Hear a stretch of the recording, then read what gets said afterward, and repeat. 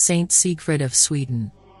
Saint Sigfrid of Sweden, commemorated on February 15, is venerated as a missionary and the Apostle of Sweden. Born in England in the 11th century, he journeyed to the Scandinavian region to spread Christianity.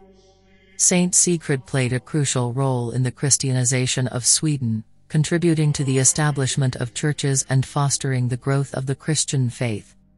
His missionary efforts included preaching, baptizing converts, and organizing communities. Saint Sigfrid's dedication to spreading Christianity in a pagan land earned him recognition and reverence. The impact of his work is evident in the conversion of many Swedes to Christianity. Saint Sigfrid is remembered for his tireless efforts to bring the light of the gospel to the people of Sweden, and he holds a significant place in the history of Christian